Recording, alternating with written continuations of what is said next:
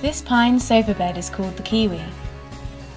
To convert the frame, lift out from the back so it's flat and in the bed position. Pull your futon mattress forward and your bed is ready for use. To return the bed to a sofa, with both hands pull and roll the futon forwards until it sits on the front of the frame. Then lift the back until the stretchers engage. Back at the front, support the futon with your shin, then lift and roll the mattress back into its S shape.